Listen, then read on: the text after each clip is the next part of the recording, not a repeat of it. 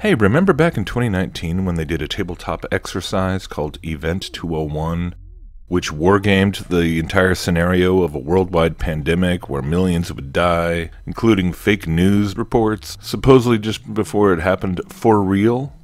Well, guess what they were drilling in 2021?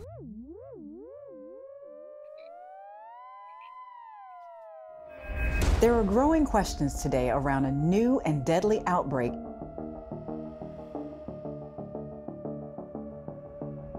Scientists determined that this monkeypox virus was engineered.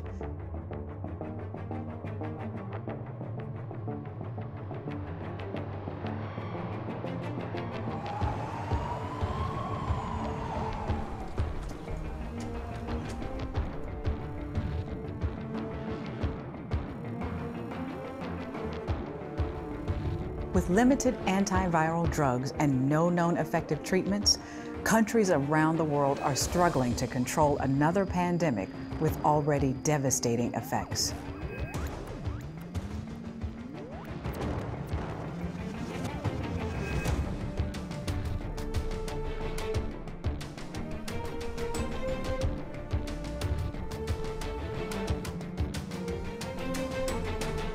We're seeing far fewer cases in countries where governments took early and decisive action. And some international experts are urging the WHO to adopt a phased approach to warnings.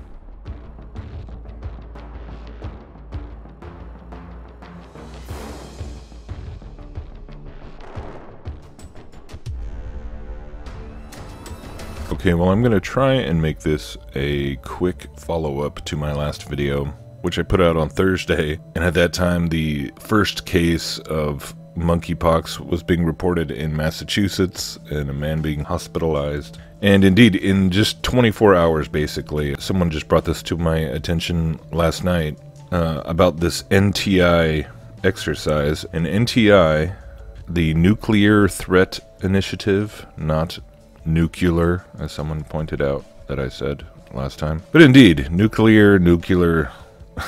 I don't care because I don't believe the nuclears are doing what they say with the nucleus. Anyways, that's a complete other rabbit trail, not for today. NTI it's basically just another non-profit CIA front organizations to create propaganda. That's what they do. And yes, it's about the nuclear threat, but also, you know, all the threats, all the global threats, they're all the same. You know, we all need more global governance to counter threats. So we got to find all the threats, right? If only we had a germ team that could go around and identify threats faster, and oh, maybe they'll think of something like that one of these days. But no, okay, so whatever. March of 2021, I guess they released it. They released the stuff in November of 2021, last year, but they actually did the exercise in March. In March 2021, NTI partnered with the Munich Security Conference to conduct a tabletop exercise on reducing high-consequence biological threats.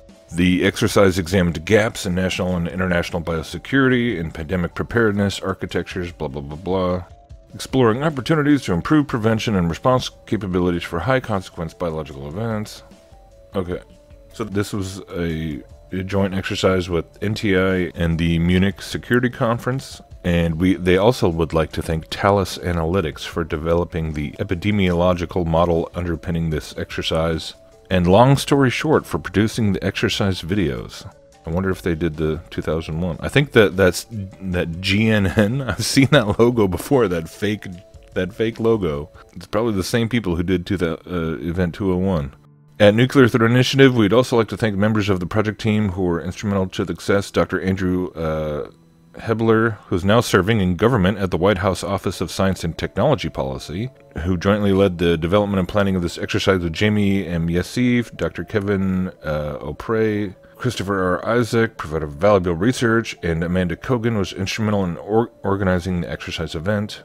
So yeah, Dr. Andrew Hebler would probably be somebody to look into a little bit more, as he's now serving in the White House, or was in 2021. But yeah, long story short, they basically did their little Dungeons and Dragons tabletop exercise of a monkeypox epidemic. Here, I'll just read the summary.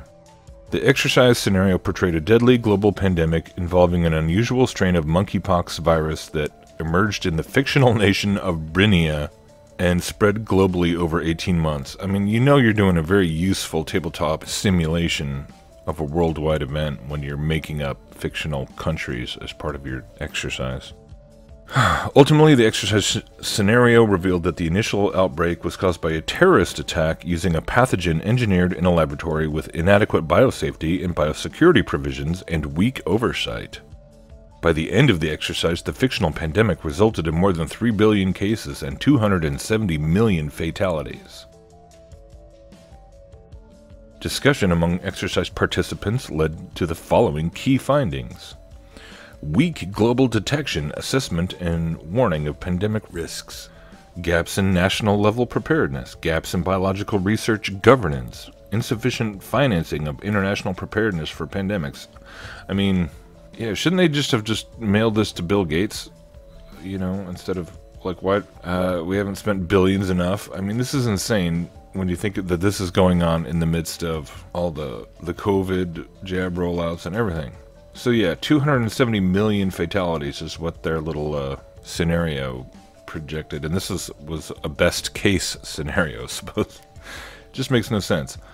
But especially when you realize that monkeypox has supposedly been around since the 70s, and it was discovered in the 50s in monkeys in Africa, which sounds completely legit, right? Because diseases just evolve. According to the science, and there's new ones popping up all the time, especially as you enter into the modern era with all of our modern technology and modern biochemical advancements. We just seem to get more and more natural diseases that just pop up in places like Africa and wet markets in China and all this stuff. But this is what's kind of crazy, is that they got some graphs here that says it's projecting for 2022, by the way, in their little model. So May 15, 2022 is when the outbreak in Brinia occurs, and then by January of 2023, 70 million cases and 1.3 million deaths, and then by May of the following year, 27 million, and then December 271. And this is best case scenario because there's no treatment once you get it, supposedly, but they do have vaccines, so all is well. No need to worry. I'm sure they're the most safe and effective monkeypox vaccines you could hope for. But okay, you gotta read this. This is just crazy that, like, people, educated people, think this is just ridiculous. So yeah, there's move 1, move 2, and move 3, and by move 3, so 12 months after the initial outbreak, more than 480 million cases and 27 million fatalities globally. At this stage, participants learned that the pandemic was caused by a regional participants. It literally is like Dungeons and Dragons. And they all have to sit there and, like, I don't know. At this stage, participants learned that the pandemic was caused by a regional bioterror attack that far exceeded the perpetrator's goals. Specifically, Brinian intelligence reveals that the engineered monkeypox virus was developed illicitly at the fictional country of Arnica's leading institute for virology. Arnica, population 75 million, has a history of conflict with neighboring Brinia. An independent Arnican terrorist group, the SPA, had worked with sympathetic laboratory scientists to engineer a highly contagious, deadly pathogen and disperse it at crowded train stations in Brinia during the national holiday, when much of the population was traveling domestically and internationally. The SPA had exploited the Arnican government's weak oversight of its bioscience research laboratories. SPA sympathizers working in Arnica's leading virology institute used publicly available scientific publications to guide their work to modify the monkeypox virus to make it more transmissible and resistant to currently available vaccines. Oh no! The discussion in Move 3 focused on governments of dual-use bioscience research as well as current weaknesses in biosafety and biosecurity systems that exacerbate biological risks. So, I just thought that was that isn't a perfect picture of, like, who are the ones who really think up terrorist scenarios? Is it a bunch of Malthusian think tanks? They're not even real countries. They're not even real countries. What are they doing? But you're talking about like what? Oh, we need. Yeah, let's give more money to Brinia and Arnica. What is this continent there? Even map of the fictional continent? Like, what do you even say? But basically, the takeaway is that they're saying, well, we need more money, we need more oversight, more power, and then you have this WHO meeting coming up on Sunday, which is tomorrow, and everyone's been talking about that. It's kind of this process of, so yeah, governments need to improve preparedness by developing national pandemic response plans built upon a coherent system of triggers that prompt anticipatory action on a, quote, no regrets basis. What is a trigger?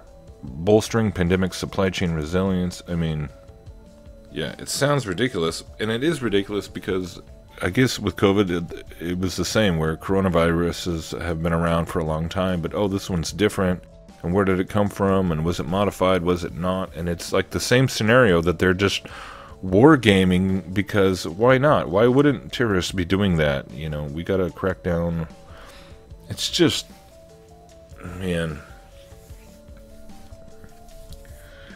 I mean, they talk about the Russian playbook and the different playbooks, you know. I can't believe people get paid. I mean, this whole video, the commercial was in this video. It was basically a Zoom meeting between a few of these people. And a lot of it is interviewing this Dr. Emily from France. And she's talking about synthetic gene manufacturing. I literally couldn't even figure out like what the heck this had to do with the monkeypox, the fake monkeypox outbreak, but synthetic gene manufacturing was a big part of her discussion. Francisco in the United States. We use a silicon-based technology to synthesize DNA at low cost, large scale, and high quality. And to give you a sense of Twist's scale, over the last 12 months, we have shipped more than 370,000 genes, each of which was subject to careful customer and sequence screening for biosecurity concern before manufacturing and shipment. She's lovely.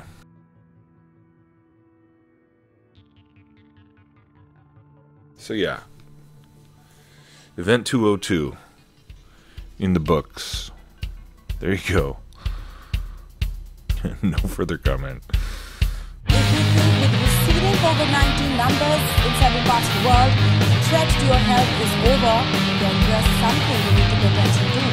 It's now monkeypox that is troubling the European nations, along with the United States and Australia, and with that, the viral infection has raised an alarm all across the globe.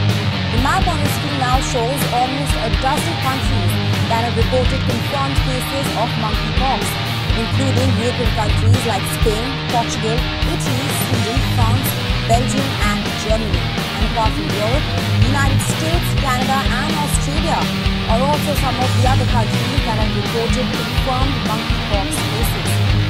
Let us now understand what exactly is monkeypox and to what extent should we be concerned. Monkeypox is a viral infection similar to smallpox. Its origin dates back to the year 1970, as the name suggests. The disease first emerged in monkey skeptical research in the late 1950s. And you can catch the infection if an infected animal bites you, or by touching an infected animal. It is usually spread by rodents like rats, mice, and squirrels. Experts have also observed that monkeypox can be transmitted through sexual contact as well.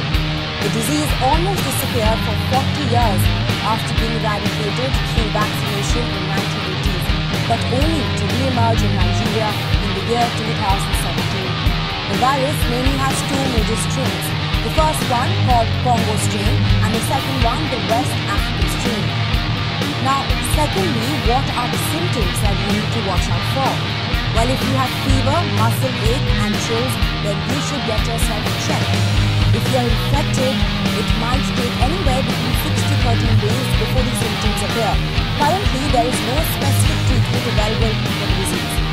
Now, considering the unusual outbreak, the World Health Organization had called for an emergency meeting of experts to discuss the current situation.